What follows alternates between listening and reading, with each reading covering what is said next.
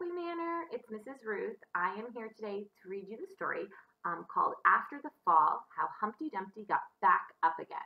And it's by Dan Santat. It's a really good one, no matter what age you are. Okay, After the Fall. My name is Humpty Dumpty. This is my favorite spot, high up on the wall. I know it's an odd place for an egg to be, but I love being close to the birds. Then one day, I fell. I'm sort of famous for that part. Folks called it the Great Fall, which sounds a little grand. It was just an accident, but it changed my life.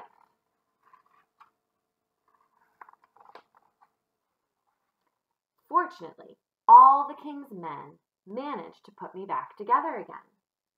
Well, most of me. There were some parts that couldn't be healed with bandages and glue. After that day, I became afraid of heights. I was so scared that it kept me from enjoying some of my favorite things. Can't reach that cereal on the top shelf. I walked past the wall every day, and I would think about climbing the ladder again. I really missed the birds and being high above the city, but I could never do it because I knew that accidents can happen. Maybe this is to reminding you of a time something happened, like fall off your bike, and you were afraid to get back up and try it again. I eventually settled for watching the birds from the ground. It wasn't the same, but it was better than nothing. Then, one day, an idea flew by. And there's Humpty Dumpty. There's that idea flying by.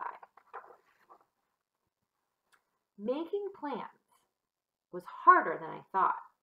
It was easy to get cuts and scratches, but day after day, I kept trying and trying. There he is, trying and trying. Until I just got it right. My plane was perfect, and it flew like nothing could stop it. I hadn't felt that happy in a long time. It wasn't the same as being up in the sky with the birds, but it was close enough. Unfortunately, accidents happen. They always do. There it goes. Over the wall. I almost walked away again, but then I thought about all the time I'd spent working on my plane and all the other things I'd missed. I decided I was going to climb that wall. But the higher I got, the more nervous I felt. I didn't want to admit it. I was terrified. I would have been too. I didn't look up. I didn't look down. I just kept climbing, one step at a time. Until I was no longer afraid. There he is, cheering. Maybe now you won't think of me as that egg who was famous for falling. Hopefully you'll remember me as the egg who got back up.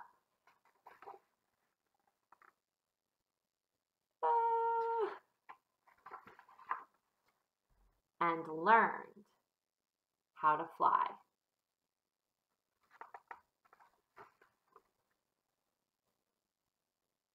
The end of our story. One of my favorites. I hope you enjoyed that.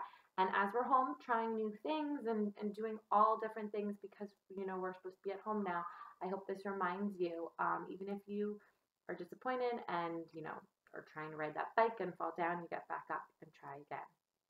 Bye, boys and girls.